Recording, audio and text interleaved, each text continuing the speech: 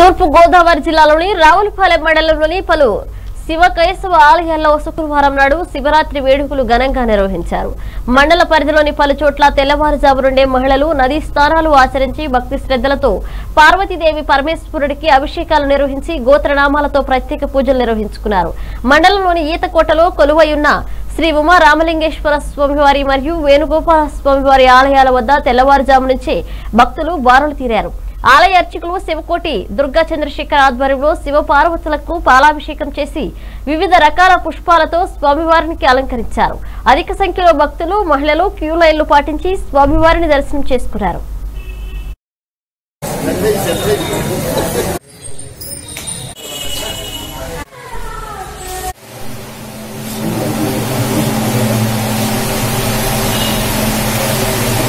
Ready?